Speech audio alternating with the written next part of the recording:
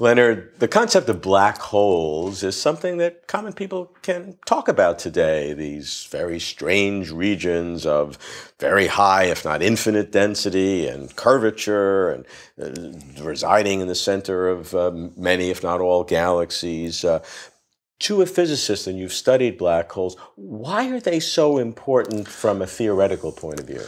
Because they lead to a major puzzle. They lead to what I would call a conflict of principles. The biggest events in the history of theoretical physics, and maybe in physics itself, is when principles that you deeply believe clash. And when principles clash, that's where progress is made.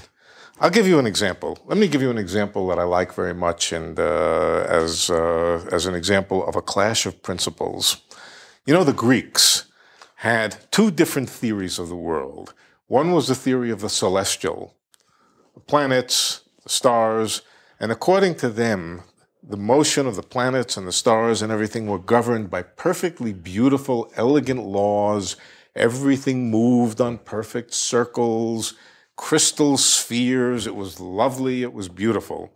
And then there was the terrestrial. And the terrestrial was ugly. Things fall on the floor, carts get pulled by horses, and if they don't continue to get pulled, they grind to a halt. It was corrupt. The terrestrial and the celestial. Two different theories of the world, and they didn't coexist. That persisted until Galileo. And Galileo put an end to that by one simple observation, a thought experiment. The thought experiment was, you take a rock, which is terrestrial, an ugly thing, and you throw it far into the air until it goes into orbit around the planet and it becomes celestial. The terrestrial rock became a celestial body.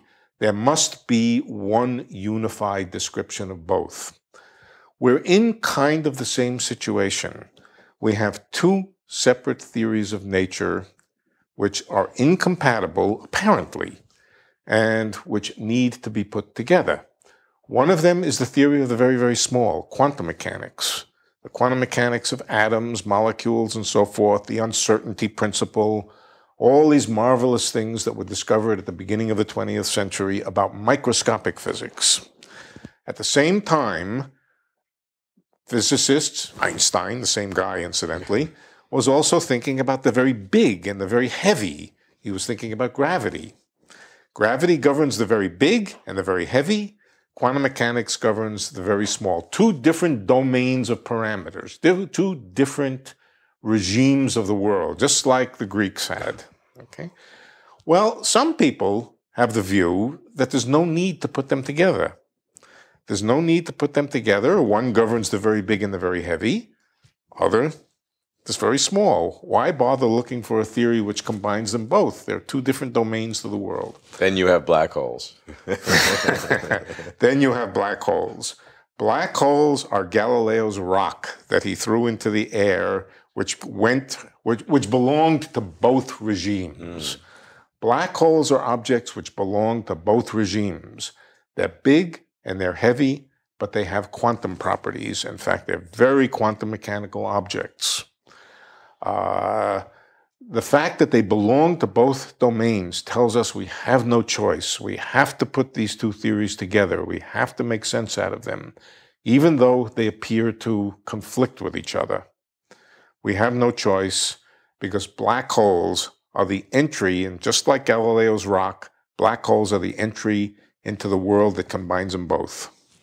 Okay. That, to me, is why they're so important. Okay, so give me a quick definition of black holes from a physics point of view, and then let's see what some of the issues are when you try to combine their quantum mechanics and their general relativity. Yeah.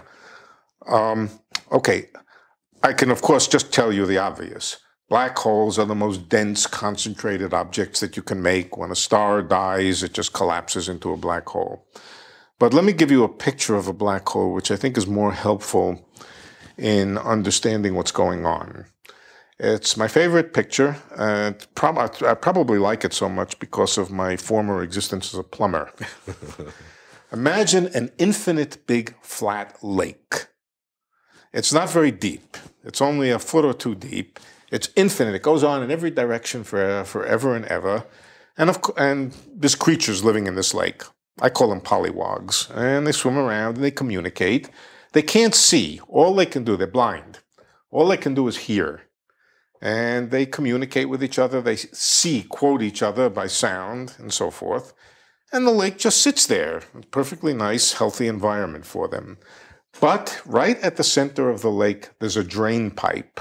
And the drain pipe empties out below onto some very sharp and deadly rocks. Okay? The water flows into the drain pipe. Very, very far away, the water moves slowly. As you get closer and closer to the drain pipe, it moves faster and faster. And now imagine that the water is being sucked out so fast that at some point around this drain pipe, the velocity of the water gets to exceed the speed of sound. Now remember, these guys can only communicate by sound. They can't swim faster than sound. Right? So there's some place, which is some circle around the drain pipe, which is a point of no return. A point of no return. Once they pass that point, not only can't they swim out, but they can't even communicate out. Sound can't get out. They can't get out. They're isolated. And what's more, because the speed of the water exceeds the speed at which they can swim, they're doomed. They're going to crash on those rocks below. That's the end. But just think about one of these polywogs floating on its back down the drain. When it passes the point of no return, it doesn't. There's nothing special there. There's no signpost there. There's no crunch that happens to it. Unknowingly, it just drifts past the point of no return and it's doomed. Okay? The rocks at the bottom are the analog of the singularity. It's the place where if you fall in, you get killed. That's the center of the black hole. That's the center of the black hole. The horizon is the point of no return. You can't see anything inside, or hear in this case. You can't hear anything from the inside if you're outside because sound just can't make it out. And in a black hole, the analogy is light. Is of course light. That's the nature of a black hole horizon. It's a point of no return.